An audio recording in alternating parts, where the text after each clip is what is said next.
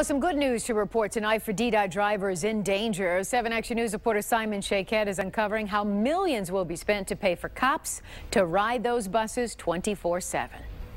The fact that cops are going to be riding DDOT buses 24/7 is not just great news for the drivers who work here, but also for the passengers who are welcoming a safe environment.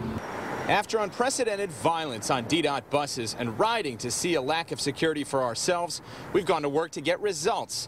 On the heels of a 7 Action News investigation, a new transit police force is now officially approved.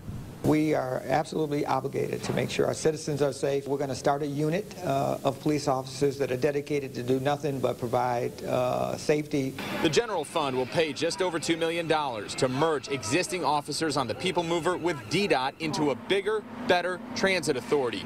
We told passengers the good news about hiring roughly 3 dozen new cops. They told us it's been a long wait. Other cities that got it going on, like New York or in Atlanta, why can't we have top-notch service and keep us safe? The bus drivers be safe driving on the bus, well as the passengers. As for surveillance cameras, some of them are already being put in. 50 buses will have them total by the end of the year, the rest by spring.